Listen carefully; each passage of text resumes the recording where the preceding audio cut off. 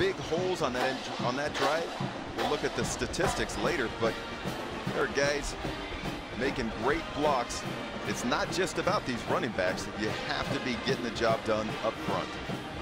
There were a couple really big holes as Cal started this drive deep in their own territory to get things going.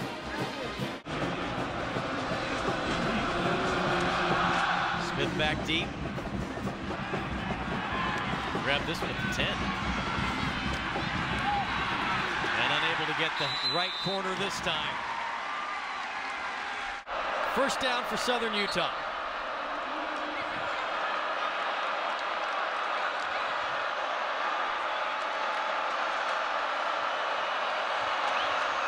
Sorensen, and here comes pressure. And he's sacked again. Bears are coming after him now. 3rd and 14.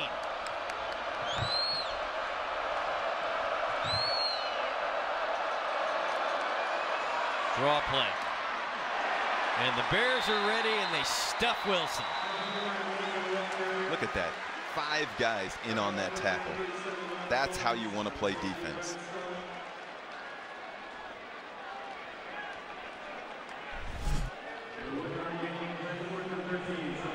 Just a simple draw play.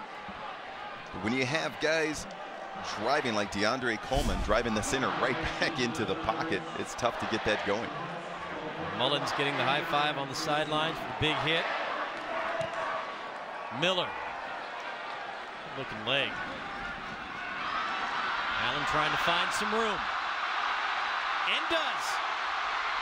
Spins his way across the 40, down near the 35. Ball came out, but it already hit the ground.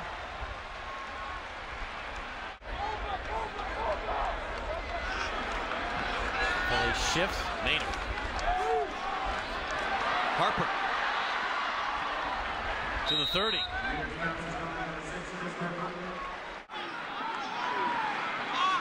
They dial up on 3rd and 8. Maynard, open receiver, first down, Cal. Treggs gets in the act this afternoon.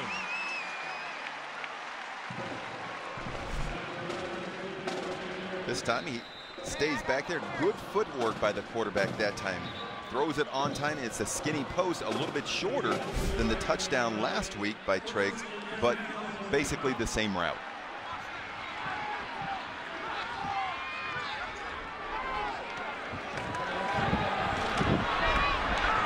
Sofele, right side, breaking tackles and getting to the end zone. I promise you that the wide receiver coach, Wes Chandler, is running down to hug Bryce Treggs right now. This is a simple toss, stretch, good block at the point of attack. But look down here, number 1, the guy that just caught the ball, Bryce Treggs. He's the guy that gets him into the end zone. That's the difference. You said it already. These coaches emphasized it all week. Execution was there. Bears have picked up the pace in the second quarter. Pounds it through. 17-3 Cal. 5:22 to go in the first half. Sofele for 6. 4th and short. Sorensen tried to get it himself. He'll get a little shove from the back. Didn't look like they got a clean exchange. He did not get it. Now, judging by both the line judges, he needed to get past the 45. It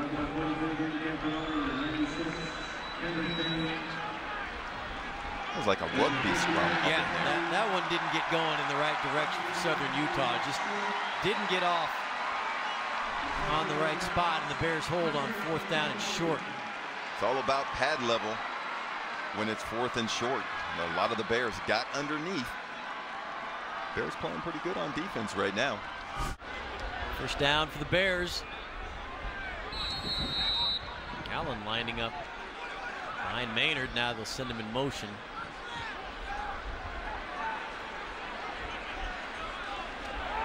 The air on first down, and they'll throw it deep under the direction of the All-American, and he'll make the catch at the 25.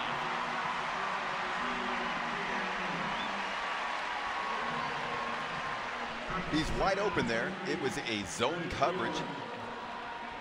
He gets off the jam very quickly.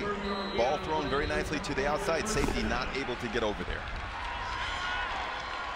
Bears back over the ball. And they're going to keep it. Room left side, down near the 15. It's just the read option for the quarterback there. He sees that outside defensive end or linebacker clamping down on that dive fake. He's going to keep it and run to the outside. Good execution. 2nd and 19 at the 20.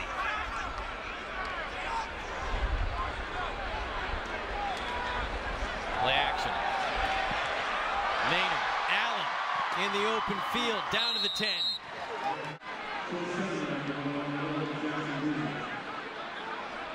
Otto steps it off. 27-yard field goal. Makes it Bears 20,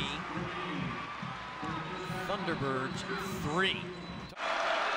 You've got a good memory. Well, you know, picking all those great Cal players.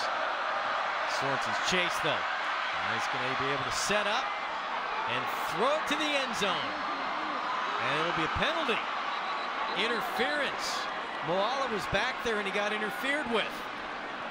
So that'll move it up 15. The difference, obviously, between college and pros. What do you think of that rule? Do you think college should adopt a rule of spot of foul like the NFL? Or do you like the 15? I like the 15. I think the NFL should adopt the college rule. How come? It just seems more fair, you know, because a lot of guys will do that, just throw it up. Pass interference, number 1 of the defense. 15-yard penalty. The quarter will be extended for 1 untimed down. They also had almost a late hit. One of the defensive linemen from Cal taking a shot at Sorensen right at the end. Now you're much closer. Now you don't have to just throw it up. You can actually run a pass play. Untimed down. And why not? Southern Utah will call timeout. Timeout. Southern Utah. Perfect play. Number 2. That's a 30-second timeout. Correction, number 3. Clancy Pendergast should go with a 3-man rush here, drop 8 into coverage. So what you want to do if you're a defensive back is you just want to be on, just start out the down on the line of scrimmage and play everything from back to front. Keep everything in front of you. Just be sure that you make the tackle. One of these, you know, Hail Mary, last-ditch plays ever work against the defense you run. I've had too many concussions. I can't remember. If it did happen, I can't remember. Sometimes guys remember one where, you know, it's still a thorn in the side, but